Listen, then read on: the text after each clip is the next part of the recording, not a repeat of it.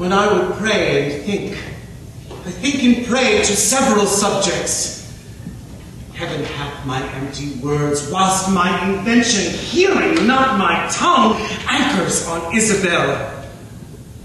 Heaven in my mouth, if I did but only chew his name. And now in my heart the strong and swelling evil of my conception.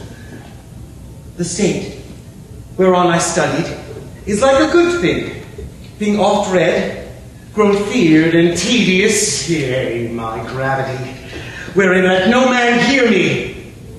I take pride. Could I, with boot, change for an idle plume that the air doth beat with vain? O place, O form, how oft dost thou with thy case, thy habit, wrench off from fools, and tie the wiser souls to thy false seeming. Blood, thou art blood. Let us write then, good angel, on the devil's horn. 'Tis not the devil's crest. How now, who's there? One Isabel, a sister, desires access to you. Teach her the way. Oh, heavens! Why does my blood thus muster to my heart, making it both unable for itself and dispossessing of all of my other parts of necessary fitness? So play the foolish throngs of one that swoons. Come all to help him, and so by stop the air by which he should revive. And even so the general, subject to a well-wished king, quit their own part, and with obsequious fondness crowd to his presence, where their untaught love must appear offense. How now, fair maid? I am come to know your pleasure.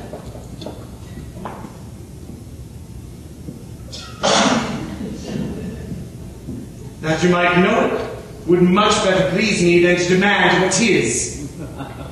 Your brother cannot live. Even so, heaven save your honor. Yet he may live a little while. As long as you are I, yet he may die. Under your sentence. Yea. When, I beseech you, that in his reprieve, longer or shorter, he may be so fitted that his soul sicken not. Oh, fie these filthy vices. It were as good to pardon him that hath from nature stolen a man already made, as to remit their saucy sweetness, that to coin heaven's image in stamps that are forbid. 'Tis all as easy falsely to take away a life true made, as to put metal in restrained means to make a false one. 'Tis set down so in heaven, but not in earth. Say you so? Then I shall pose you quickly. Which would you rather, that the most just law now took your brother's life, or to redeem him, give up thy body to such sweet uncleanness as she that he hath stained? Sir, believe this, I had rather give my body than my soul. I talk not of your soul. Our compelled sins stand more for number than for account. How say you? Oh, nay, I'll not warrant that, for I can speak against the thing I say. Answer to this. I, now, the voice of the recorded law, do pronounce a sentence on your brother's life. Might there not be a charity in sin to save this brother's life?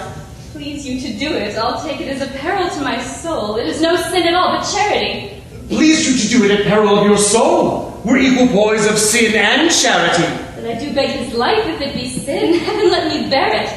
You granting of my suit, if that be sin, I'll make it my morn prayer to have it added to the faults of mine, and nothing of your answer. Oh, nay, but hear me. Your sense pursues, not mine.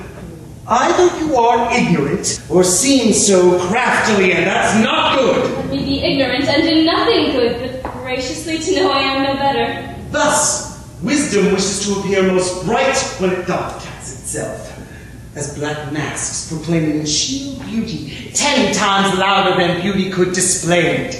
But mark me, to be received plain, I'll speak more gross. Your brother is to die. So? And his offense is so as it appears, accounted to the law upon that page. True. Admit no other way to save his life. as I subscribe, not that, nor that any other, but in the loss of question, that you, his sister, finding yourself desired of such a person, whose credit with the judge, or whose own great place, could fetch your brother from the manacles of the all-building law, and that there were no earthly means to save him, but either you lay down the treasures of your body to this supposed, or else to let him suffer.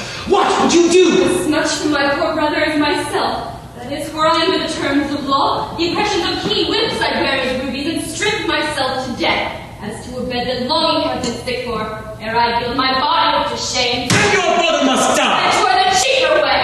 Better were a brother died at once, than a sister by redeeming him should die forever. Were you then not as cruel as the sentence you have slandered so? Pardon me, my lord, it oft falls out that to have what we would have, we speak not what we mean.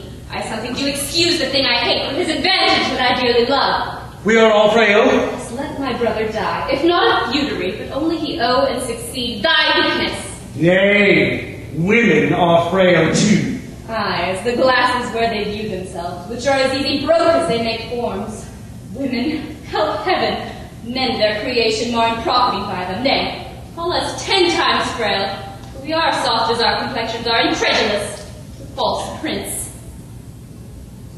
I think it well, and from this testimony of your own sex, since I suppose we are made to be no stronger than the faults that may shake our frames, let me be bold. I do arrest your words. Being that you are, that is, a woman. If you be more, you're none.